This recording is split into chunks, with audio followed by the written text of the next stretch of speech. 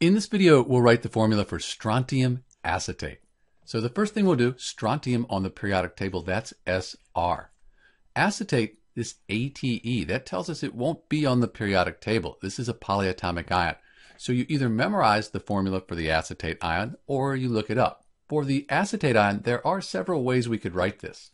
So each one of these has the same number of carbons, hydrogens, and oxygens. Each one has a negative charge. They're just different ways to write it. I prefer this one right here, but you'll occasionally see these as well when people write the formula for strontium acetate.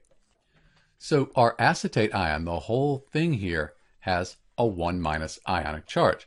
Strontium on the periodic table, that's in group 2. That'll have a 2+ ionic charge. And since this is a neutral compound, the charges, they need to add up to 0. This is neutral because it doesn't say ion after it. So these need to add up to 0. The only way we can make that happen is put parentheses around our acetate ion and put a 2 out here. Now we have 2 times 1-, that's 2-. That'll balance out the 2+, give us a net charge of 0. Let me clean this up a bit.